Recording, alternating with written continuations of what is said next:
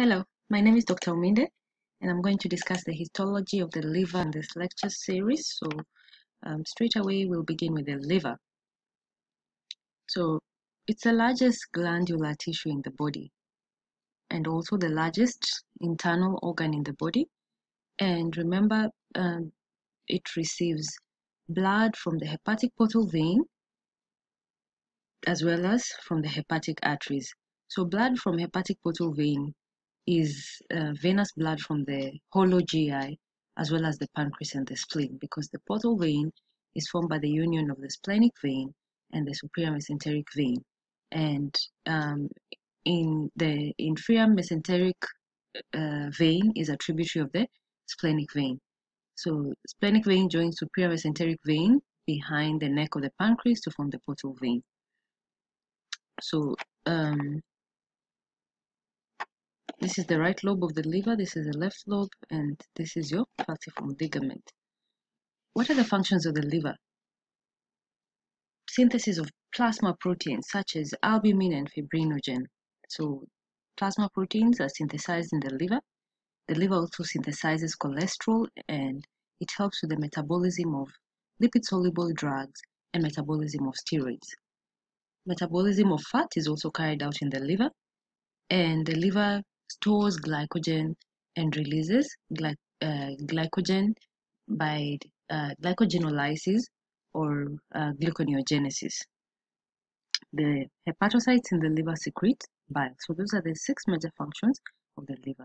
Now, bile is secreted by the hepatocyte, and this bile usually contains conjugated and degraded waste products. So the conjugated and degraded waste products will be secreted back to the intestine, and this will help with emulsification of fat. So that's the main function of bile, to emulsify fat. So from the hepatocytes that produce this bile, you have canaliculi and the ducts that eventually form the common bile ducts that will drain the bile into the posterior-medial part of the second part of the duodenum.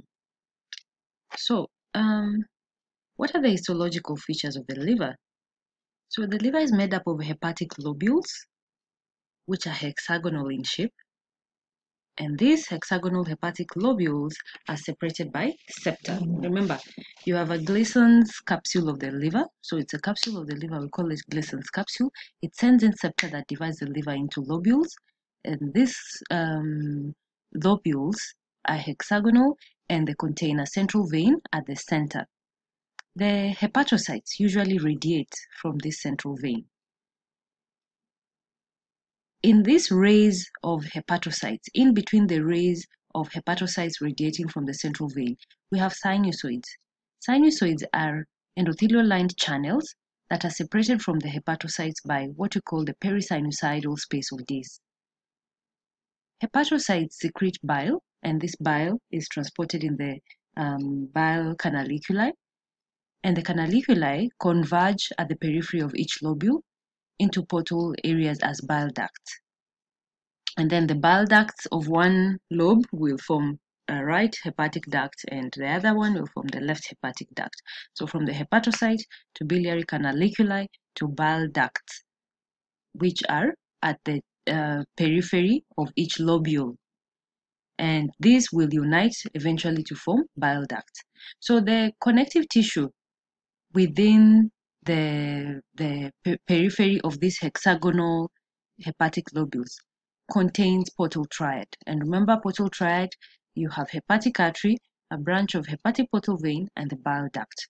So the corners of this hexagonal hepatic lobule contains the portal triad made up of hepatic portal vein, hepatic artery, and the bile duct.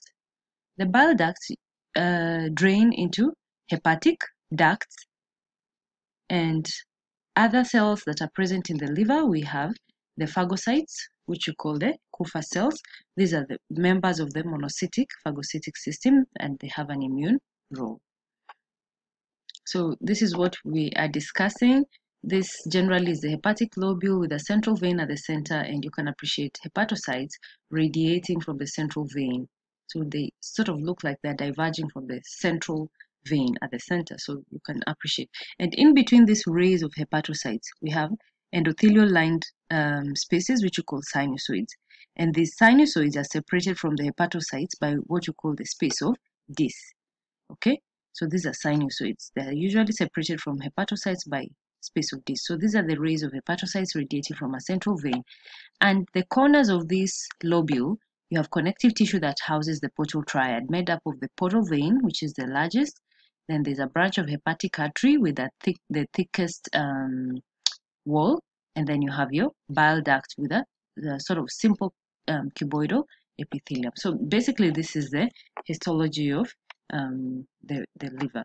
Remember, the liver also contains other cells, such as the Kupffer cells, members of monocytic phagocytic system, which help with the immune role. Look at the sinusoids in between the rays of hepatocytes. So you can be asked to list the cells found in the liver. So we have hepatocytes, you have endothelial cells that are lining the sinusoids, and then you also have the Kupffer cells. Again, we said the hepatocytes are the ones that produce bile, and this bile is drained into bile canaliculi before the bile canaliculi eventually converge at the terminal periphery of the lobule to form bile ducts. These are sinusoids, these are rays of hepatocytes radiating from the central vein, and you have biliary canalicula that pick up the bile that the hepatocyte has produced. These are Kupffer cells and endothelial cells lining the sinusoids are there. So this basically is how the hepatocytes are arranged. And remember, we've said hepatocytes usually produce synthesize proteins. Okay, they help with detoxification.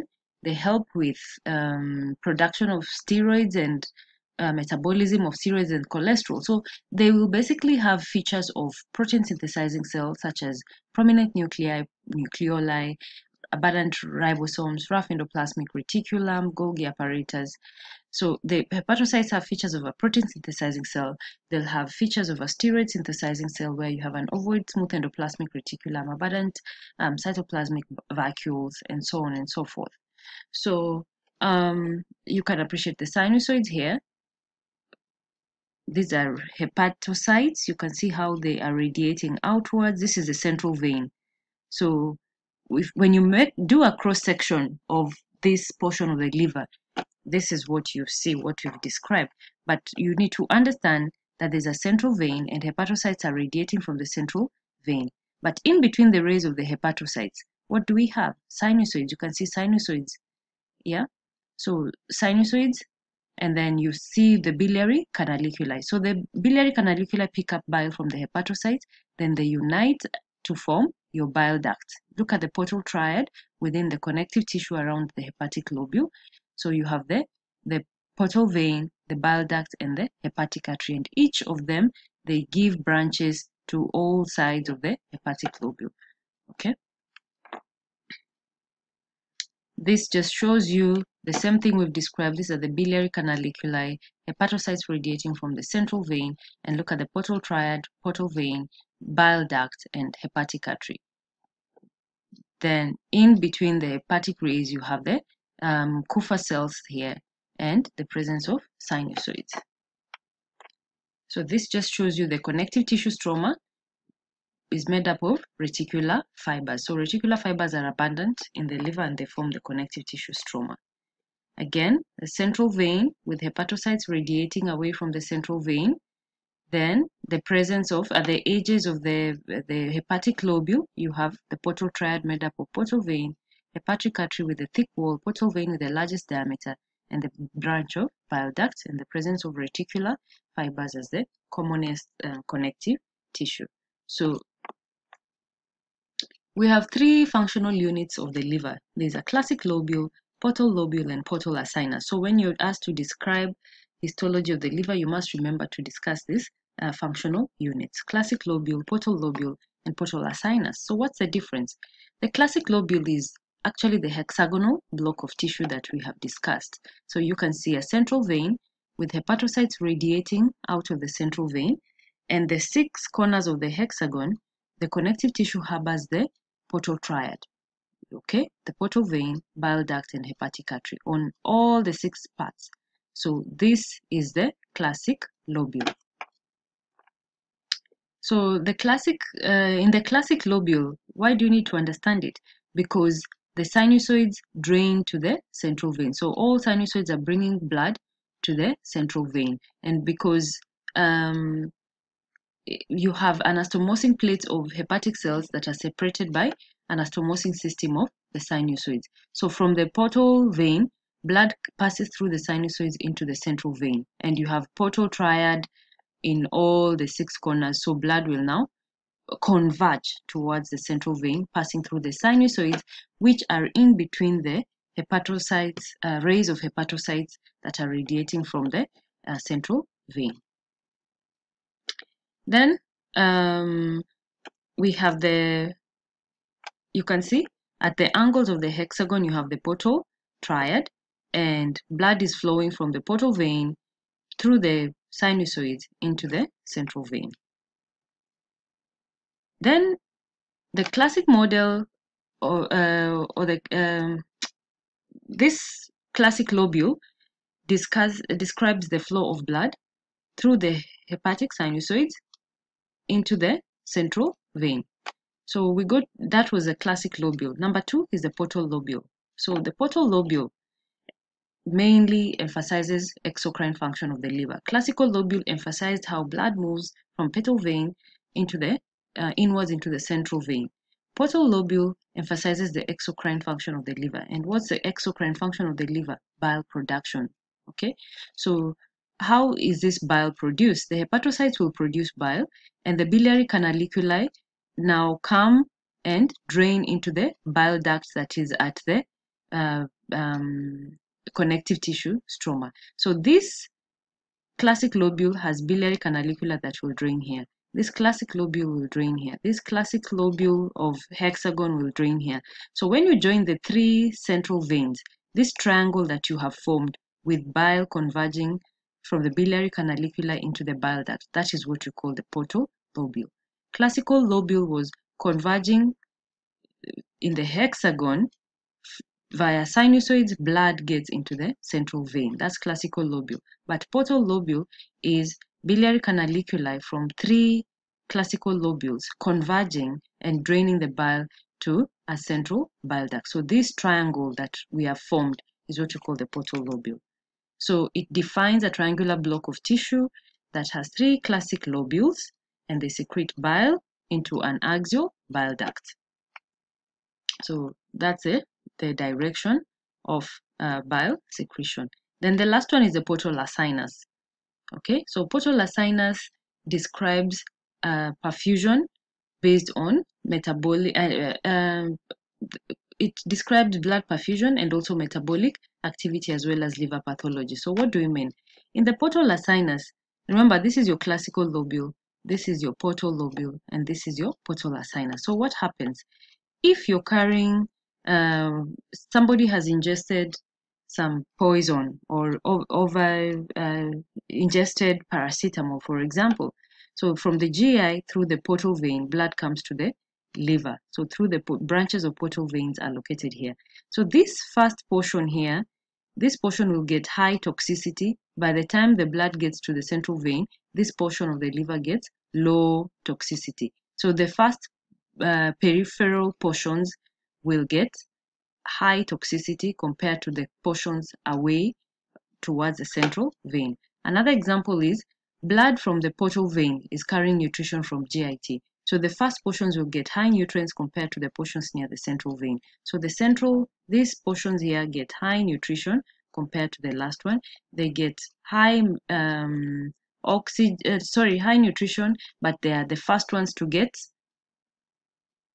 intoxicated compared to this portion. So tissue supplied by terminal branches of hepatic artery and portal vein form the portal acinus. So what do we mean? If you're carrying oxygen from hepatic artery, these portions are well oxygenated compared to this. So you tend to supply the periphery before the cells towards the central acinus. So cells nearest the vessels first receive oxygen and nutrients. Okay.